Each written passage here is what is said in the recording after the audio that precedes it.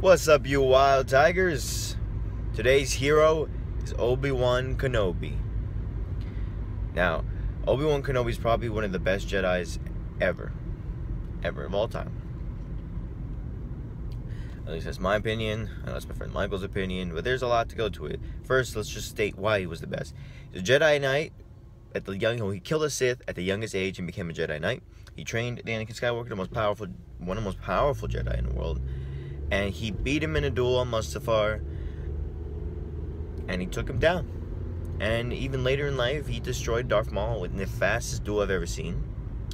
And Obi-Wan has always been there with the clever comments and the clever jokes, and he's always refused the dark side. One of Obi-Wan's greatest quotes is about turning to the dark side and the power of it. He says, "I'll never turn to the dark side. It takes strength to resist this power, and you become even more powerful on the opposite side, of the good light side. You're weak and scared, and that's why you want the dark side. You need that power."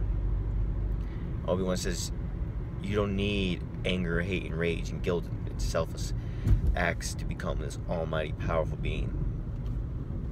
Obi-Wan is the truest Jedi that there ever was. He's a man who follows the Jedi code and will do anything for the good of the world.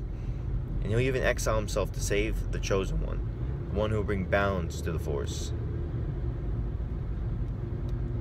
He will do what is necessary.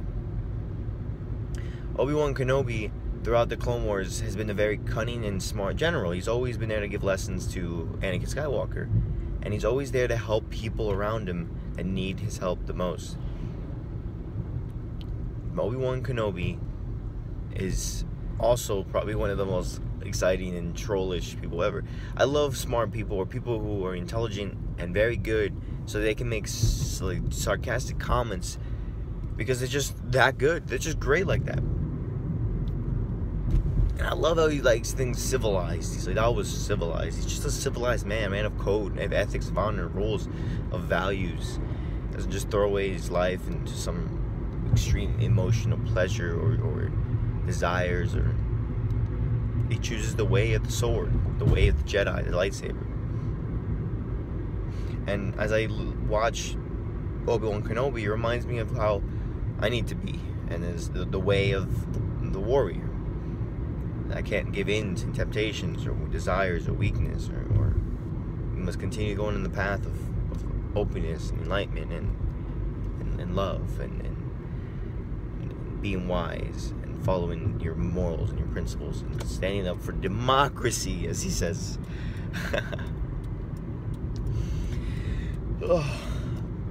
One of my favorite videos of Obi-Wan is when he single-handedly drops down on General Grievous. Well, even though there's so many droids, and he just says hello there, and just takes them all out. Just takes them out. You can't. I mean, how amazing is that? This man had no fear. He goes there and says, "Bring it. I got the Force on my side." Obi-Wan Kenobi is an inspiration to me for just showing you what a good person is. Just a general good person. I think these days we lose principles and morals, and no matter how much evil or how much darkness there is in this world, we can't let that stop who we are. We must continue to fight for what we believe in, for good, for light, for hope. We must never stop. Never. I think that's a great thing about Obi-Wan Kenobi. He never gives up. He never gives up. He's always going. He's always fighting. He's always learning. He's always training. And at the end, he says, he becomes one with the Force and becomes a Force ghost. And even with Luke, he never stops trying to train him, never stops to guide him, and never stops trying to stop evil in the world. And in the book adaptation, Obi-Wan talks to Anakin Skywalker and says it's not too late. You could be a Force ghost too. The world could be a better place because Obi-Wan can forgive and forget, and just focus on doing what is right.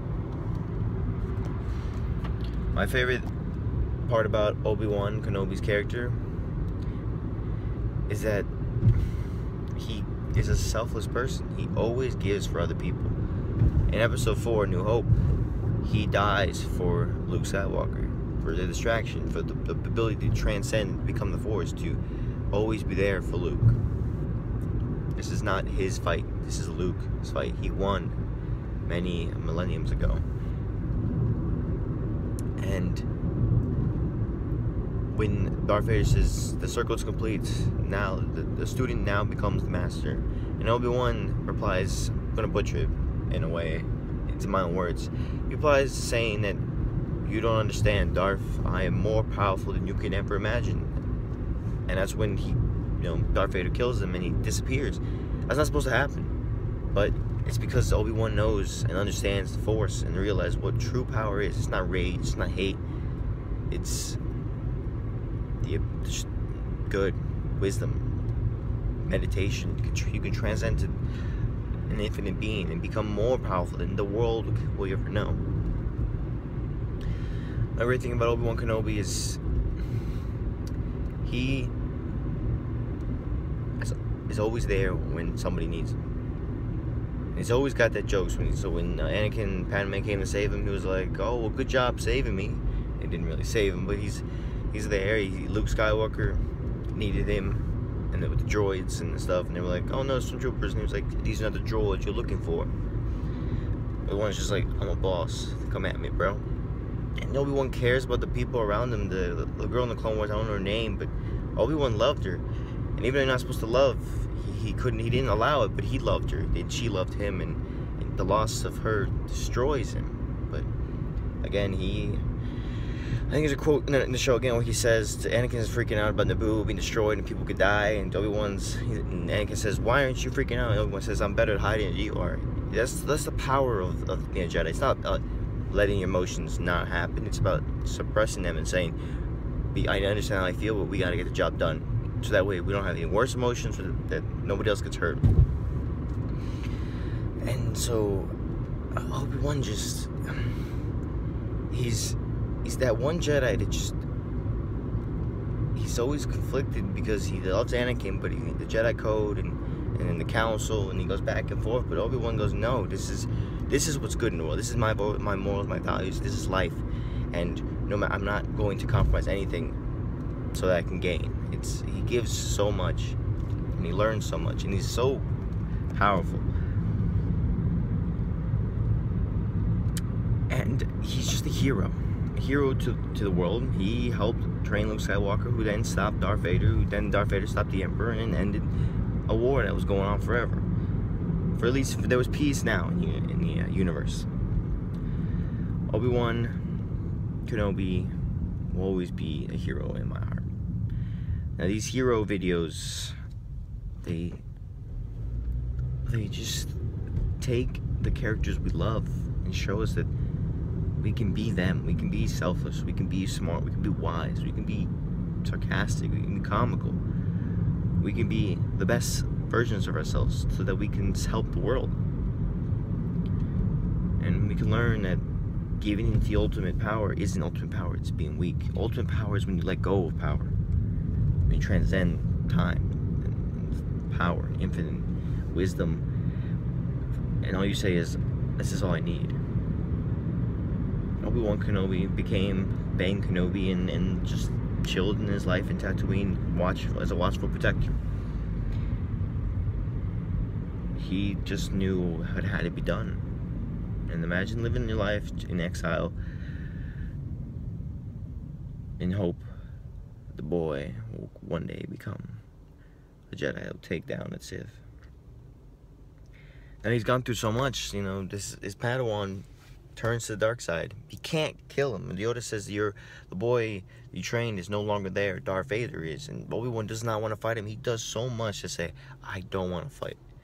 I don't want to kill him." He can't. Obi-Wan cares too much. You can say that the Jedi don't have emotions, but I believe they have more emotions than you can imagine. And you can feel it in the way he talks, the way he speaks. And he says, you were the chosen one. You're supposed to bring balance, not end it. Obi-Wan has more heart than anyone else in that universe, in that world. Just remember, heroes come in different shapes, sizes, personalities, ideals. Heroes like Obi-Wan are a beacon of hope because they're just pure good. They just shine light on the world that nobody thought could be possible. So sometimes we just gotta be Obi-Wans of our world and choose the path of the lightsaber, the Jedi way. Just be a good, fun, sarcastic, loving, wise, and follow the code man. Done.